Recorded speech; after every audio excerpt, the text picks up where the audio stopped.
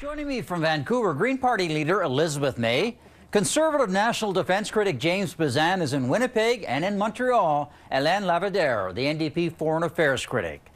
So first question to you, Mr. Bezan. I know the Conservatives and many experts are critical of the Liberals for pulling the CF-18s out of the air war, but are you okay with tripling our Canadian Special Forces trainers and keeping our surveillance and refuelers in the coalition?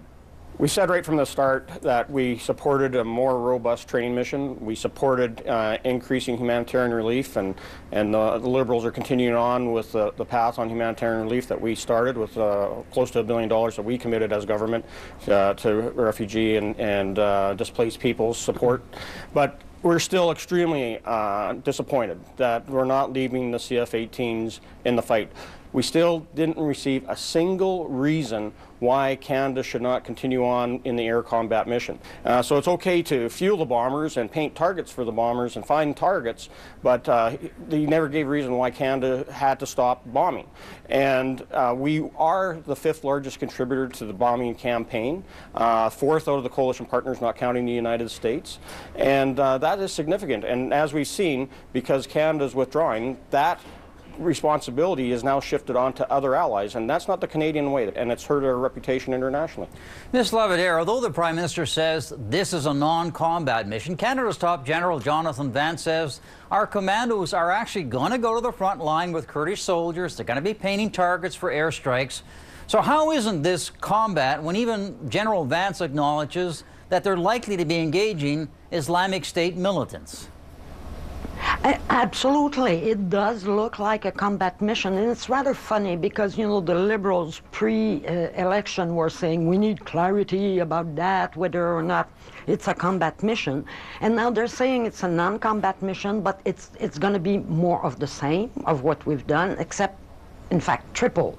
And indeed General Vance said it would be dangerous. We've already lost a military personnel, Sergeant Doiron, on the front line, and now we're going to have even more boots on the ground, essentially, something many of our allies are rather worried about. And we don't have either straight parameters about, you know, what we will consider as success for training, what are the midterm objectives, or anything like that. So, open-ended, on-the-ground mission, slippery slope.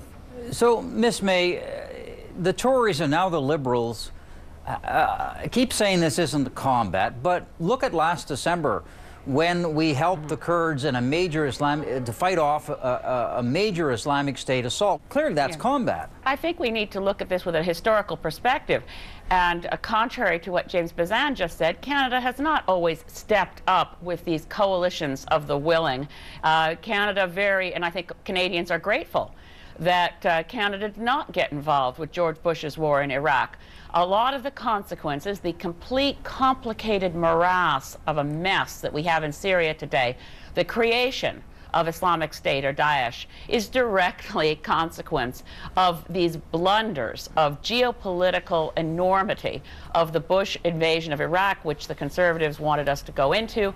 Now that we're looking at the situation, and you're quite right, the mission as now described does not involve bombing, and I completely support taking the CF-18s out of the region. But an aerial bombardment mission is bound to make things worse, and I think that's part of the problem for the Prime Minister, is he's unwilling to say that we disagree with the mission that our allies are engaged in. So we're helping a mission that's not likely to succeed. We're trying to expand. So in broad strokes, very good to hear, more diplomacy, more intelligence, more effort to end the conflict. But the reality of boots on the ground is, yes, that the Canadian troops who are going to be working with the Kurdish Peshmerga are clearly going to find themselves in combat situations. Our bombers were welcomed by the Kurdistan regional government. They've said on numerous occasions that our CF-18s have helped save lives. They have helped defeat the enemy. And look at how well they were used, and good thing we had them there to help support the Kurdish Peshmerga and our Special Operation Forces when they were overrun in December. And it was Canadian CF-18s that took out the ISIS terrorists who were coming at them. Right now, the Kurdish Peshmerga are our friends, but eventually they might end up being our enemies, in the sense that The Turks don't like them. And what happens if there is an independent Kurdistan and then the Turkish Kurds and the Kurds in other parts want to become part of that? Isn't that a geopolitical problem that nobody seems to have thought through? And it's an issue, and that's why we also have to be very, very careful with this plan to give arms to the Kurds. We have to be very vigilant to make sure that those arms cannot fall into the wrong hands or be used to other ends than fighting ISIS. But I want to come back on the issue of how we're going to win that war. And it relates to the Kurds.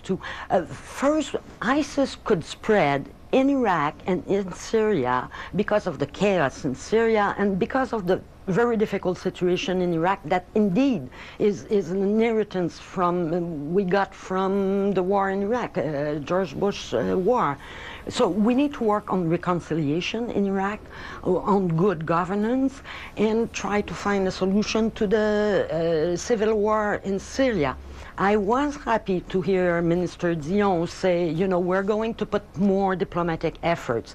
It's going to be a great challenge, too, because under the Conservatives, Canada lost so much reputation in the region.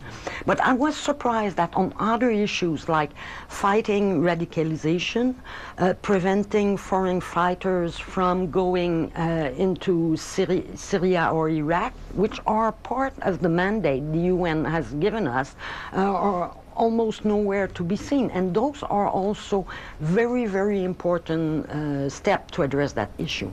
And finally, Ms. May, earlier on the show, the International Development Minister said the government is reconsidering funding the United Nations Works Agency that helps Palestinian refugees. And we know that some of the most displaced people in the region are Palestinians, particularly in Syria. The funding that the Harper government had cut, do you think that is a good idea? Oh, absolutely. I think we need to be much more in the region, and particularly in the Israeli-Palestinian conflict. We need to be seen as a bridge. We need to be seen as, since we are basically soft middle power, we need to be able to talk to everybody and extend humanitarian help where it's needed. Mr. Bezan, I have to ask you, should the government renew the funding for the UNRWA? I think not, because there was enough documentation to show that the UNRWA has provided funding directly and indirectly to Hamas fighters. The same thing was asked of the government, that they've announced that they're not going to be at all discriminatory in how they issue relief dollars in Syria and the region. We don't want to see a single taxpayer dollar going to the support of jihadi terrorists. And so I don't care if they're Hamas, I don't care if they're Hezbollah, I don't care if they're ISIS. We should make every conscionable effort to ensure that dollars are being spent on those that are the most vulnerable, those that are being targeted by these terrorists, and not those that are responsible for this war. Well, first, one of the basic principles of humanitarian assistance, and if we want it to be effective, is it has to be neutral and impartial. On UNRWA, I rose in the House to ask that we renew funding for UNRWA. Last year, when the UN asked Canada to recommit to UNRWA, they said that otherwise they would have to close schools. So if they close schools, you find yourselves with thousands of young Palestinians who have no future, no schools, are hanging out in the streets, and are prime target for recruitment by the jihadists. So we don't want to produce more jihadists, we just want to produce less. Thank you very much, everybody. I really appreciate you coming in to speak to us on these issues. Thank you, Bob. My pleasure.